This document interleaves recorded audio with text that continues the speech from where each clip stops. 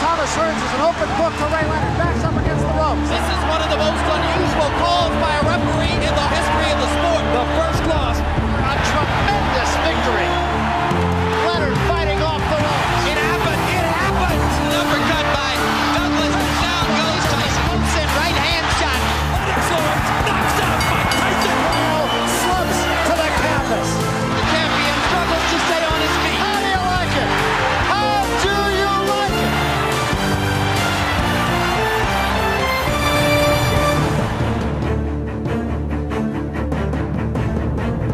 Hello, I'm Jim Lampley. 10 years after an unbeaten Muhammad Ali faced off for the first time against unbeaten Joe Frazier, another classic boxer met another fearsome puncher in another summit meeting of rising stars. This ring has been stormed. Impossible to imagine what's going to be done to restore order here, but right now there are no police in sight. Chaos. It came on the heels of a beating. What happened in the second round was as astonishing as it was ferocious. Never seen anything like that before. This time, he reacted by going back to the ropes. He never lost his courage until he slinked back. Was as brutal, as ruthless as anything I've ever seen in the ring. The way it looks in the middle of the ring was like it was hurt bad. I mean, this was not just a knockout, you know, he was hurt. The rumor was he's dead.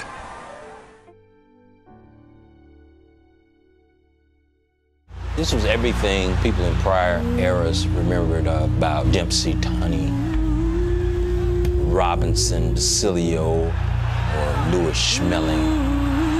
This was that level of rivalry. There was a sense that something very big was at stake in terms of who would be the signal figure in boxing for years to come. By one punch either way, it would have changed the course of history. Boxing stood on the brink of a new era as the ring's most charismatic figure began a slow fade into the twilight of his luminous career. And a young fighter dreamed of following in the footsteps. The 6'4", 240-pound fighter was unbeaten and largely unknown. No, he's starting to get some recognition. He's a big white guy. You know, there's an appeal there. And he wasn't just a white guy. I mean, there's a white guy that could fight. Big, good-looking guy, strong guy, could punch, you know, could fight, could do it all, you know. He was long, he was strong, he could move. He could also fight inside, which was peculiar for such a big guy. He had a great uppercut.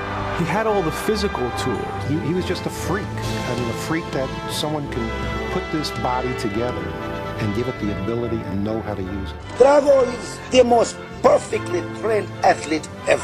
Drago is a look at the future. Take you back, do, take you back, yeah, take you back, do, take you back.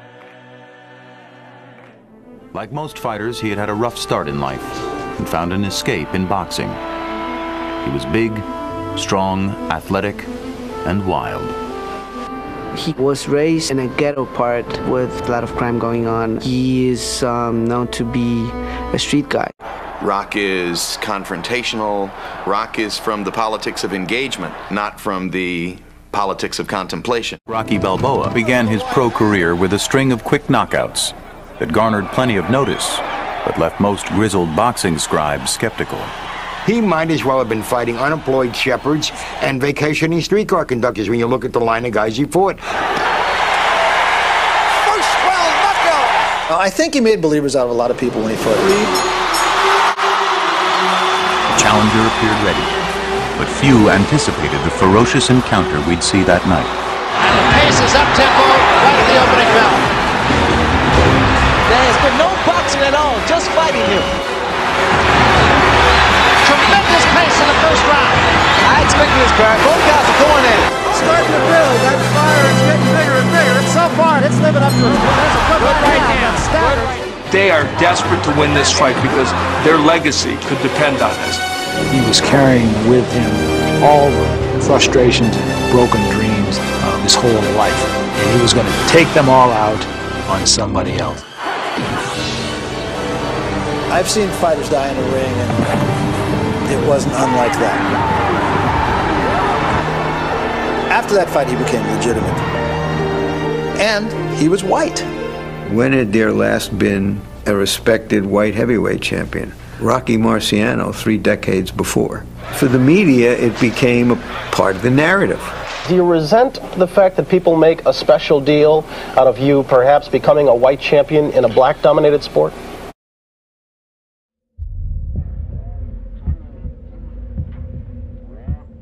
In the sport of boxing, nothing is more universally celebrated than relentlessness. A fighter who instigates the action, who insists upon an unyielding pace of exchange, will find himself applauded and admired wherever he goes. A fighter who does this victoriously will discover what it's like to ascend from man to legend. But none of this is to say relentlessness comes without risk. And that's a knockdown. And will he get up? No, he's been knocked out. As shocked as anyone by the blow that had felled him, as unsure as anyone what would come next. The resolution, it turns out, will have elements of the recognizable. A challenger whose style of combat is just as furious, his personality would never be regarded as anything close to statesmanlike. In a matchup that demonstrate the universal appeal of relentlessness. Both men have felt the wrath of the other. Combinations were unbelievable. They just both were just bashing each other to the point where I felt like sweat coming out of the TV screen. And they brawl in the center of the ring. This is still the first round. A fabulous offensive fighting machine. He's better than we thought. Writers from the New York Times and Los Angeles Times and papers from all over the world, they've got their mouths open. This may be the most brutal, even round you've ever seen in boxing. At the end of the first round of that fight, I remember thinking, could there ever have been a better round in the history of boxing? He worked for this night, for this moment. So he had to decide at some point, how much is this worth to me? And he decided it was worth a lot. And he was rewarded. He finally got the recognition he should have had. I don't think until that moment that any or many of us realized how important it was to be considered a great fighter. That performance became his identification badge for the rest of his career. Those 8 minutes transformed him from just being a terrific pro into a star.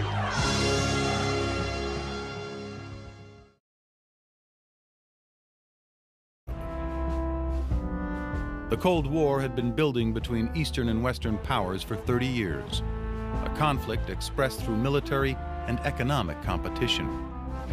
The battle for supremacy on the world stage also extended to athletics.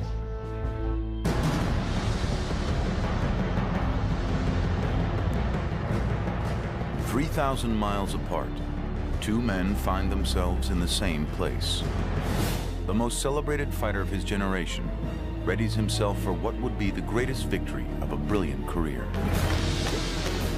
The routine is familiar, but this time something's different. The odds are against him. Unusual territory for a boxing legend. Meanwhile, just beyond the globe lurks an undefeated world champion, universally regarded as boxing's best.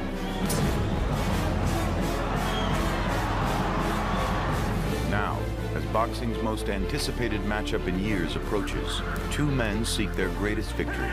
Only one will find it.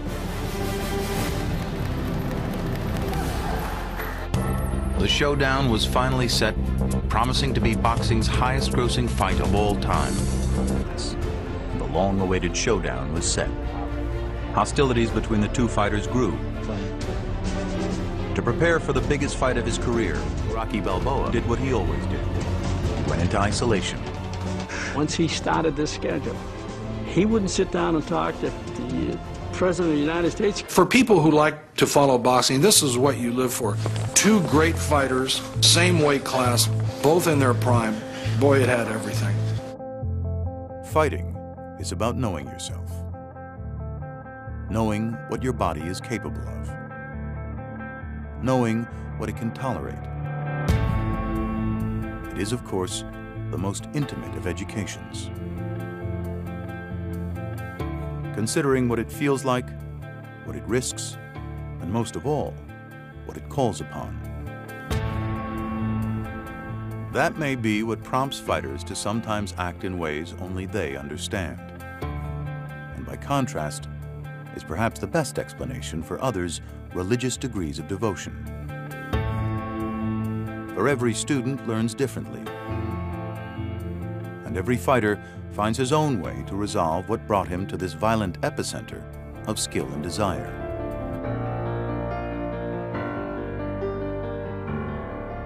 More than most, boxers are products of place. Inevitably, where they come from shapes why they end up in the ring and how they fight once they get there.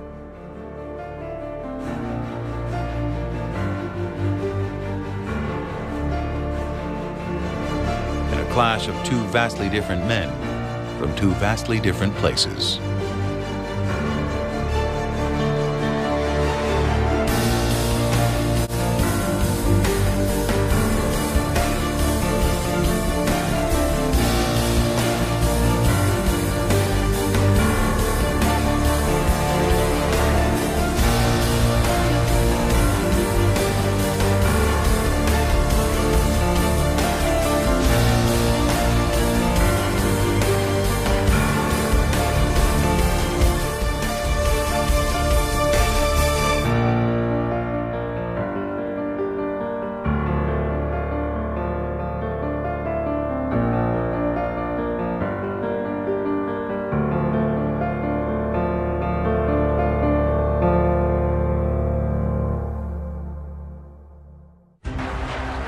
And Merry Christmas from a very unusual place. We're in Moscow in the Soviet Union.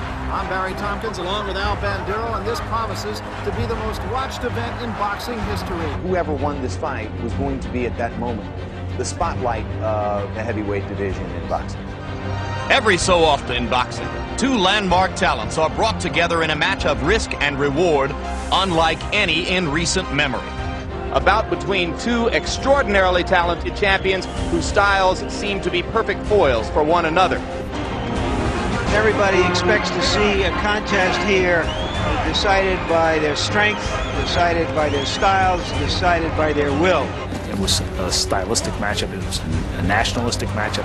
It was one of those fights that ringside people, boxing insiders, were hungry to see it. Round one, the heavyweight championship of the world, the most anticipated fight in years. Here's the bell for the opening round, and Rocky Balboa comes out to the center of the ring. But the Russian way back in the Balboa's corner now.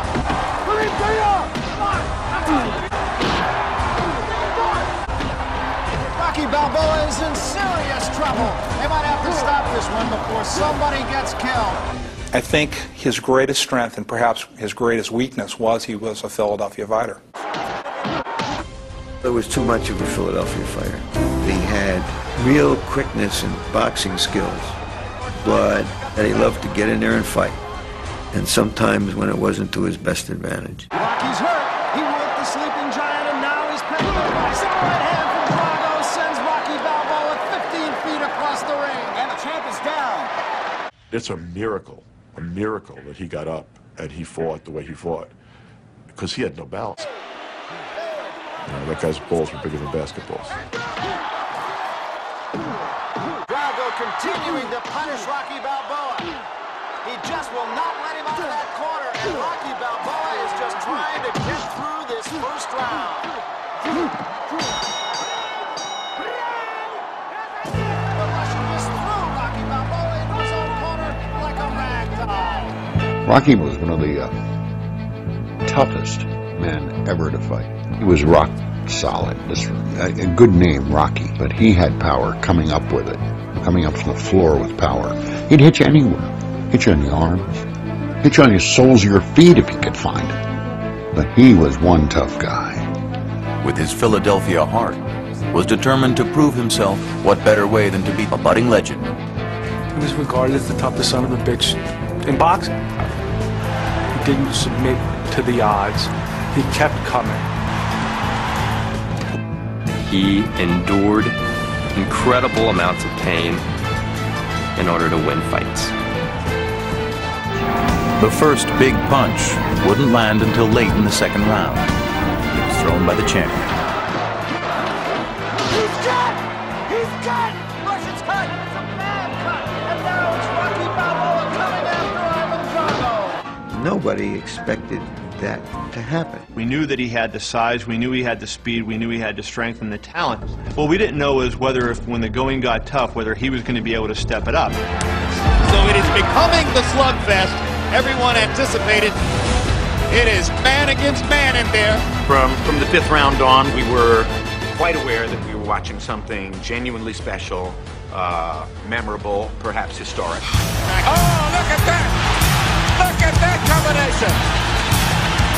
Left-right combination landed flush. He has no legs, but he's got a ton of them. Oh my God! When you fight a fight like that, you are never the same. A piece of you stays there.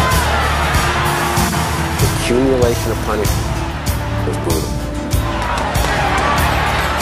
I have never seen anybody else get up from a shot like that.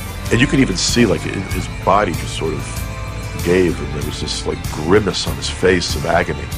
Like, he was, you know, the second that shot landed, yeah, I thought there was a good chance maybe, you know, that fight would end. It was so brutal going back and forth that I remember even sliding down in my chair, kind of covering my face and peeking through my fingers.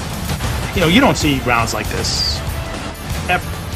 While I'm shouting, you can stop at any time. There's a part of me inside that's saying, stop that. This isn't professional.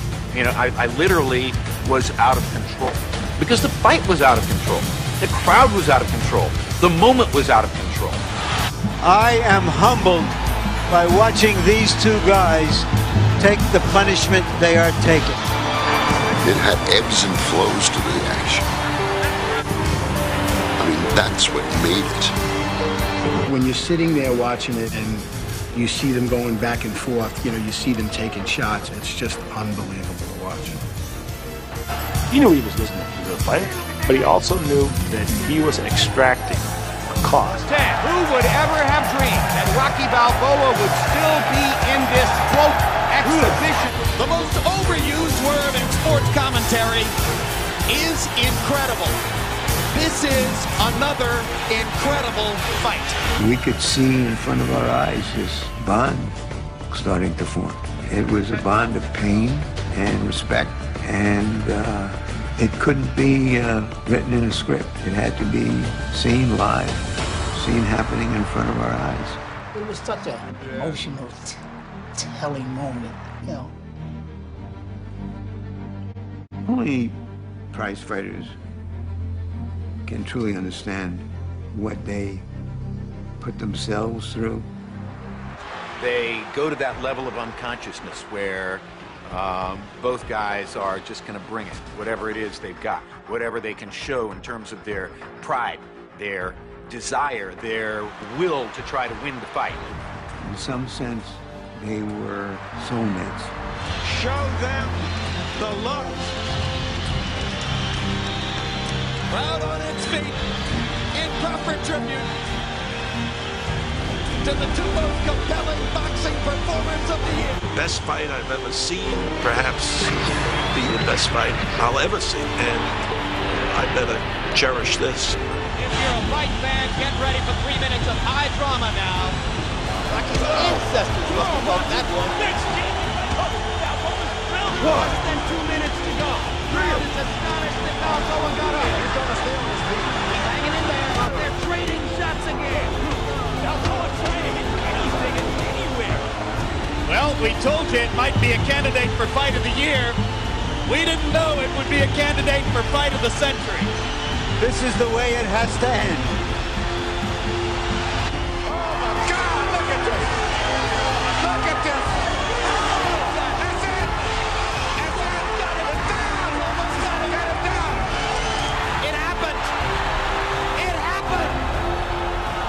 This is a really remarkable achievement. Fighters kind of reveal themselves, like, this is what I'm about, let's see what you're about. There's a tremendous amount of respect because both of them spent probably everything they had.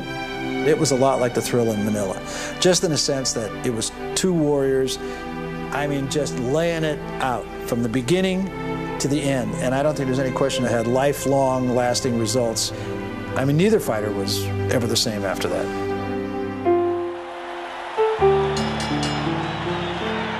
You just don't see many better fights. Skill, will, close competition, bizarre circumstances, strong personalities. That fight had it all. It turned out to be a great fight and really a great moment.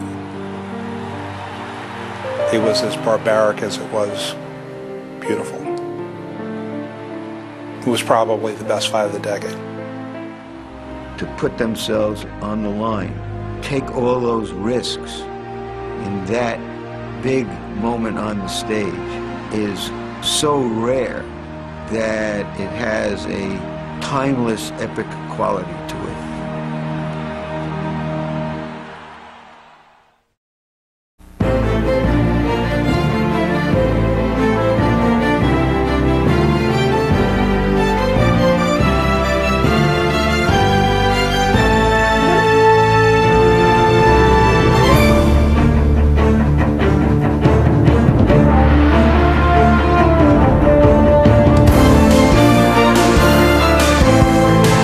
This has been a presentation of HBO Sports, the network of champions.